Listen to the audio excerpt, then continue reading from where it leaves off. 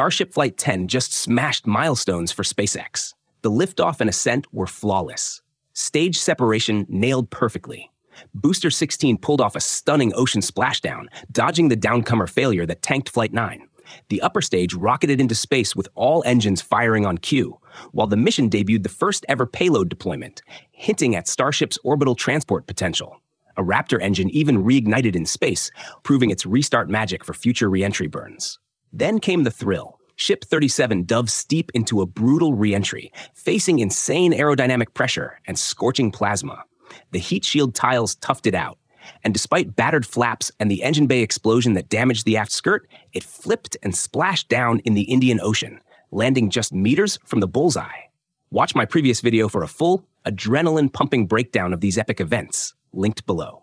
Today's focus shifts to two puzzling aspects that sparked widespread speculation among spaceflight enthusiasts: a mid-flight explosion in the engine bay, and the unusual color patterns on the heat shield tiles.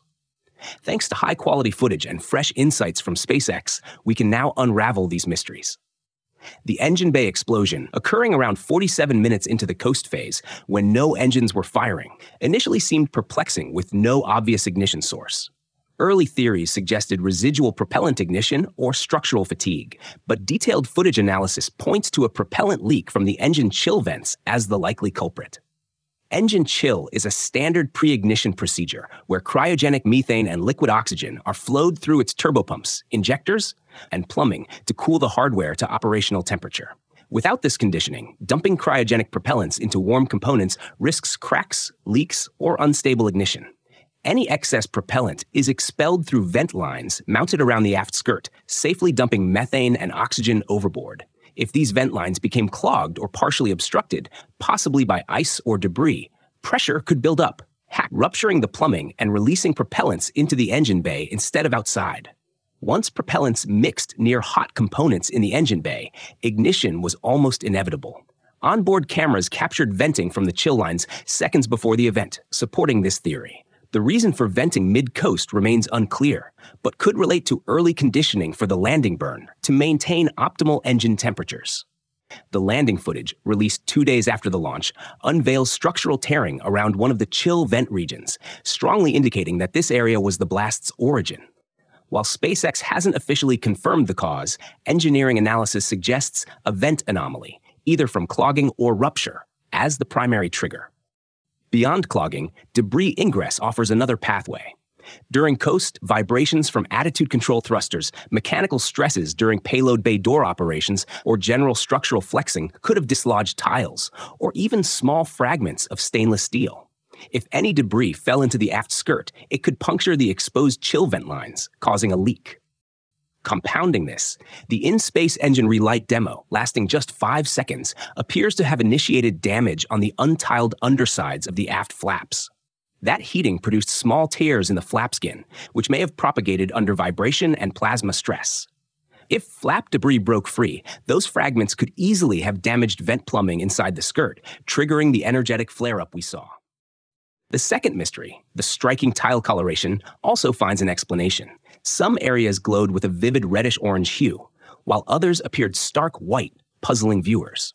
Elon Musk clarified that the red regions resulted from experimental metallic tiles installed in small clusters near the payload bay's upper section, which oxidized under re-entry heating. These test tiles, likely crafted from iron-bearing alloys, nickel-based superalloys, or copper-alloyed composites, serve as high-temperature alternatives to ceramic tiles, studied for reusable thermal protection. Under Flight 10's intense re-entry heat, these metals formed reddish-brown oxides such as hematite or cuprous oxide, which spalled off as brittle layers. The plasma flow, amplified by the steep angle of attack, carried these fragments downstream, coating lower ceramic tiles like spray paint. The white patches, on the other hand, were released from areas where SpaceX intentionally omitted ceramic tiles, exposing the underlying insulation material, typically a flexible ceramic fiber blanket or felt-like material. That insulation acts as a secondary thermal protection layer, designed to shield the steel structure if tiles are lost. In this case, it was exposed on purpose to gather direct flight data on how well the insulation alone handles plasma heating. Re-entry footage confirms these white areas match the omission sites across the belly. At the nose cone, which faced a distinct thermal profile due to its position and steeper trajectory, tile damage exposed more of this blanket, contributing to the widespread white coloration. Together, these tests gave SpaceX invaluable information: how metallic tiles behave under plasma conditions, and how well backup insulation performs when exposed directly. Despite the steep angle maximizing heat flux, nearly all primary ceramic tiles remained attached, validating the bonding technique and heat shield integrity, key for reusability. Flight 10 also confirmed design fixes from prior missions. Recently released post-splashdown imagery of Ship 31 from Flight 6 revealed hotspots that formed just outside the tile line, where bare stainless was exposed. To address this, engineers refined the tile interface by tapering the edge transitions and adding protective coatings or insulation to smooth out the thermal gradient. The results were clear in Flight 10. Those same regions remained intact through re-entry, confirming the effectiveness of the modification. Another experiment involved the non-structural catch fittings bolted to the ship's sides. These mounts, precursors to the eventual chopstick tower catch system, were fully exposed to re-entry plasma. Their survival provided SpaceX with critical baseline data before these fittings ever experienced the mechanical stresses of a real catch. Block 3 ships, starting with Flight 12, already incorporate updated versions of these mounts, with the first live catch attempts expected between Flights 13 and 15, depending on Block 3 performance. Just seconds before its landing burn in Starship Flight 10, the booster shook unexpectedly, possibly due to a malfunction or partial detachment of one of the 4 grid fins, though this remains unconfirmed. If a fin was indeed compromised, the damage might have originated from structural fatigue under re-entry stresses, or perhaps from the intense exhaust plume during hot staging striking the fin and weakening it. As the vehicle pressed deeper into the thicker atmosphere, any such damage could have escalated, amplifying the instability seen in the footage. The booster briefly tumbled, but quickly stabilized itself using the remaining 3 fins, demonstrating remarkable aerodynamic redundancy. This incident unintentionally validated something SpaceX engineers had predicted in simulations. Only 3 fins are necessary for stable descent and alignment with the launch tower. Block 3 boosters are already being designed with 3 fins to save mass and reduce complexity. Thanks to Flight 10, this design choice now has real-world confirmation. In the end, Flight 10 was not flawless, but that's precisely what makes it valuable. Mid-flight anomalies tested the vehicle's resilience, while deliberate stress maneuvers exposed weaknesses and validated fixes. The ship endured violent plasma heating, partial flap tearing, aft skirt damage, and still managed a controlled flip and splashdown just 3 meters from its target. For SpaceX, the mission provided a wealth of data, each finding feeding directly into the rapid iteration cycle that has defined Starship's progress. Shifting focus from Flight 10, the newly released onboard footage from Flight 9 offers a revealing look into the upper stage failure that derailed that mission. I'll summarize the essentials here, but for a full breakdown, you can find the dedicated analysis video linked below. To recap, the Flight 9 anomaly was traced to a cracked fuel diffuser canister within the autogenous pressurization system. This hardware is responsible for dispersing gaseous methane evenly into the main tank, maintaining stable ullage pressure during flight.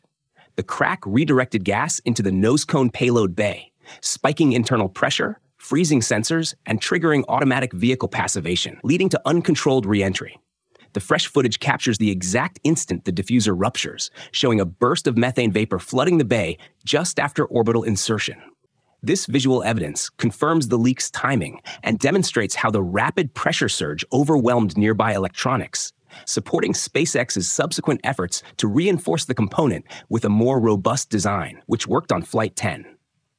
Following Flight 10's success, SpaceX teams wasted no time, launching post-flight inspections at the Starbase launch site. Crews are meticulously examining the launch mount, tower, ground support systems, and adjacent pad structures for any signs of stress, thermal damage, or structural wear caused by the intense launch conditions.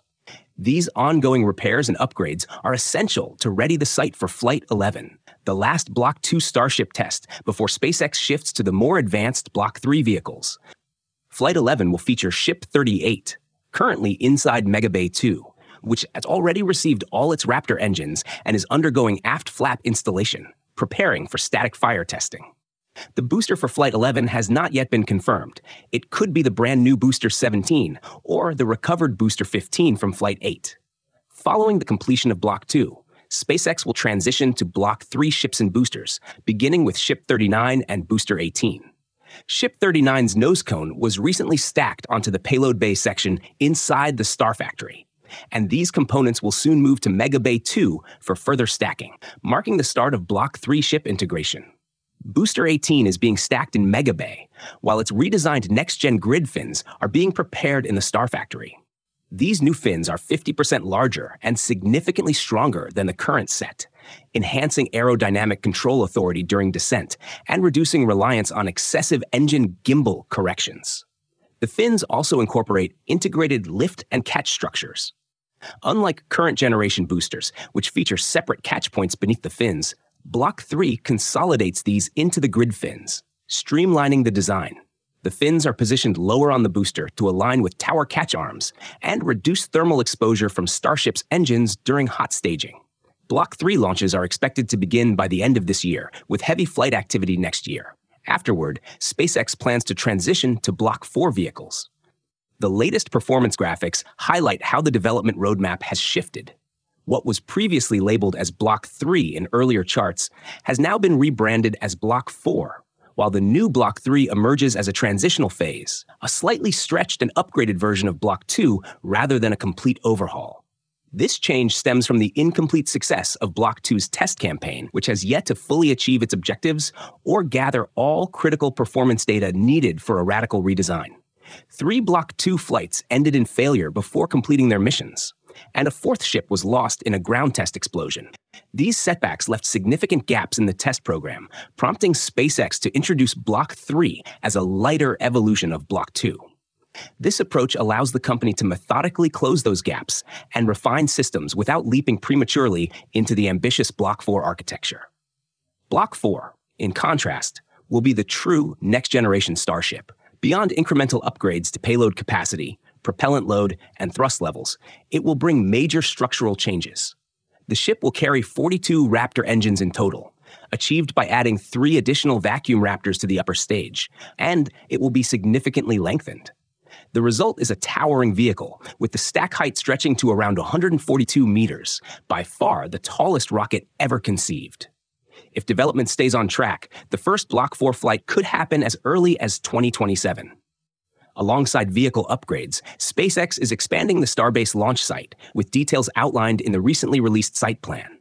The most striking modification is the rebuild of Pad A to match Pad B's robust launch mount and flame trench system, engineered to withstand the mechanical, thermal, and acoustic stresses of Block 3 launches and beyond. The ground support infrastructure is also getting a major overhaul. SpaceX is expanding the tank farms for propellant storage, adding a new flame deflector water tank farm for Pad A, and creating additional water storage areas to support the cooling demands of the flame diverter systems at both pads. One of the most significant changes is the addition of on-site liquid methane and nitrogen production facilities. By producing cryogenic propellants directly at Starbase, SpaceX will reduce dependence on constant tanker deliveries and streamline the entire launch cadence. Altogether, these steps underscore SpaceX's commitment to refining Starship's design and infrastructure, paving the way for ambitious goals by 2027.